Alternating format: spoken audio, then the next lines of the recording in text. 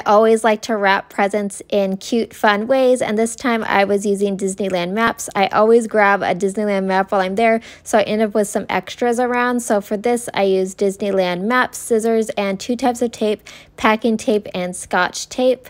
What I do is take the maps and I do the front side, or the pretty side, which I think is the actual map, down, and I tape the other side so that when you flip it over, it's the actual map. And you just need to make sure that you tape enough together so that you get a sheet of wrapping paper that will be big enough for your actual present. This really reminds me of my mom in the 90s. She used to use the funny pages, which were the comic section of the newspaper, as wrapping paper, and I always really like this. And this is kind of the same idea, just kind of fun and homemade wrapping paper. I flip it, you can see it's actually the maps, and then I just fold it like normal, and it's just like a cute little present. My family really likes it, and it's just another fun thing to do. If you have any good wrapping paper ideas, like DIYs, specifically Disneyland ones, please comment them below, and I'll see you next time. Please like this video and subscribe for more.